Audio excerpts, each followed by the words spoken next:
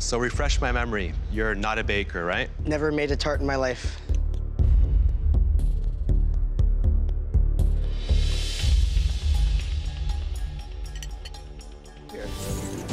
Dr. Shawn. Chef. What are you making? Today I'm gonna try baking. I'm not a big baker, but we're gonna make a tart with a maple syrup cream filling. I'm from Quebec, so that's why I'm choosing to use the maple syrup. Do you like maple tarts? I absolutely love maple syrup. I've never had a maple tart. Let me get this. You have never eaten a maple tart, you have never baked, and you're gonna make me a maple tart. It's gonna look good. I don't know if this is gonna be your typical maple tart, Chef, but it's gonna taste good. I hope so. Thank you, Chef. When I really love something, whether it's for school or it's for cooking, I study hours every week. I'm making the Yukon wild boar. I'm gonna do pan-seared. I've never cooked wild boar before, but it's in the meat family, and I know meat. Come on, baby, come on, baby. We're close. 30 minutes! You have 30 minutes left. Come on. Hi there, Veronica. Hello, Chef. Now, tell me, what dish are you cooking for us? I'm going to do a seared Arctic char with pickerel stock, with clams, and making some potatoes, carrots, and I'm going to throw some squash in there in the last minute. Sounds like you've got a lot going on. I always seem to. I go big or go home. Good luck. It's really good.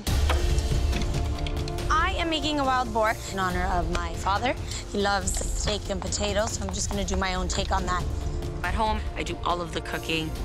My parents separated when I was 16 years old, and I took it upon myself to put on the mom shoes.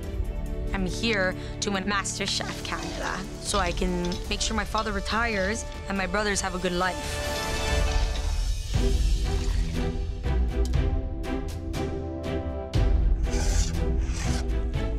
Vince, you work very clean. Yeah, kind of driven that way. Yeah? Got a lot at home in the family. I got to keep things in order, otherwise it all goes to chaos.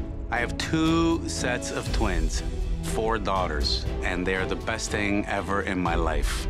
What are you making exactly? I'm making clams in just a classic white wine sauce, some tomatoes, some fresh herbs, some shallots. Just clams, only clams? Just clams. I'm gonna make it pretty. I'm gonna make it worth it. All right, keep going. For sure. Thank you. I'm making a pan-seared Arctic char. I'm gonna pickle some blueberries in a screech mixture that I made and make a bannock. I'm a very creative person, so with food, I consider myself a mad scientist, I guess. I need to show the judges that I am creative and I deserve to be here. Sauce, come on, sauce. 5 minutes! 5 minutes left! Shawn is making a tomato rose. Oh, he loves that, He doesn't loves to go back to the old classics. Yeah, but you know what? That takes a lot of good knife skills. Oh, yeah, baby. I want that advantage, like, very badly. I feel like my flavors are good enough to get that advantage. You have 1 minute left. I'm worried that the judges aren't going to like my dish. It's just not coming together how I thought it would. 10, 9, 8, 7, 6, go. 5, Go, 4, guys, 3, 2, 1, hands up! Yeah, baby! Oh, yeah. The judges have been observing and tasting throughout the challenge. They now take one final look before choosing the most promising dishes. The winner of this mystery box will receive a huge advantage in the upcoming elimination challenge.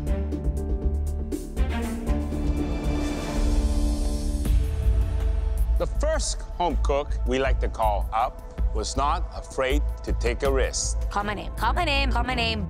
Thinking like subliminal messages. That home cook is...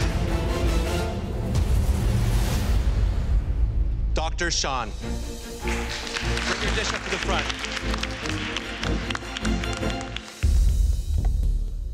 It's a tart with a maple pastry cream, a meringue on top, and blueberry coulis. So refresh my memory. You're not a baker, right? Never made a tart in my life.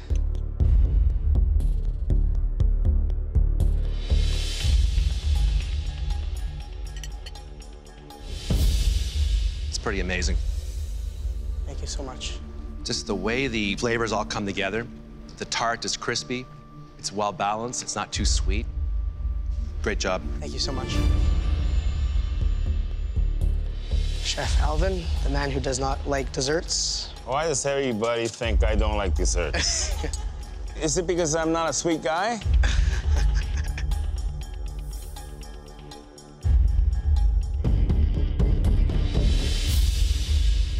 Wow.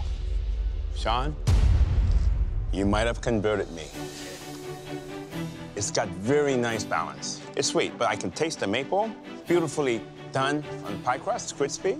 The meringue could have been improved. If you get a stiffer meringue, you can probably get a bit more char in it. Overall, you deliver. You deliver. Well done. Thank you. The next home cook that we'd like to call up took a risk with some unusual flavor combinations. I feel like they're talking about me. I'm almost ready to pick up my plate. The home cook that made that dish is Mary.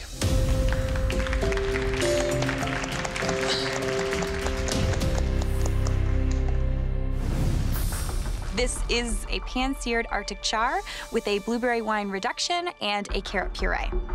Blueberries and Arctic char. I've never had that before.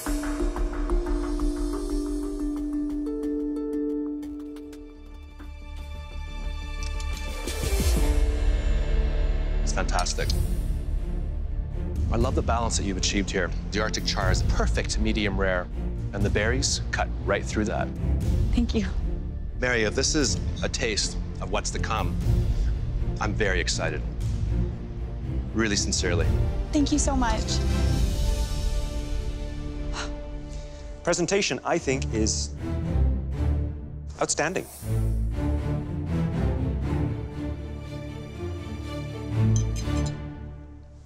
Just wonderful.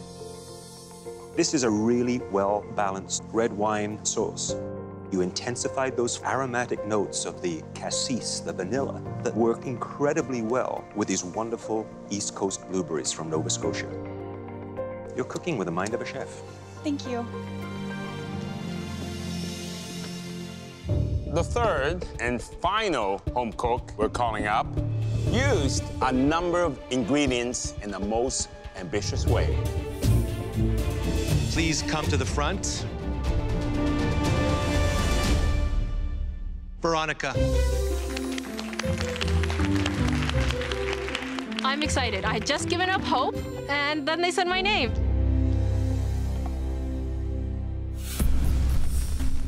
I made a pan-seared Arctic char in a fish broth with a garnish of potatoes and wild rice.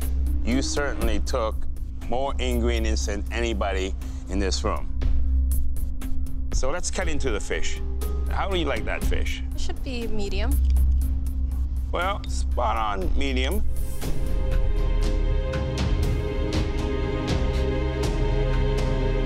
Wow. Smooth, silky, crunchy, a bit of bite. It's a very, very nice combination. Thank you. I think this is a very stylish and sophisticated dish. And the fact that you use these little pommes gaufrettes as part of the garnish, wonderful. Thank you, Chef.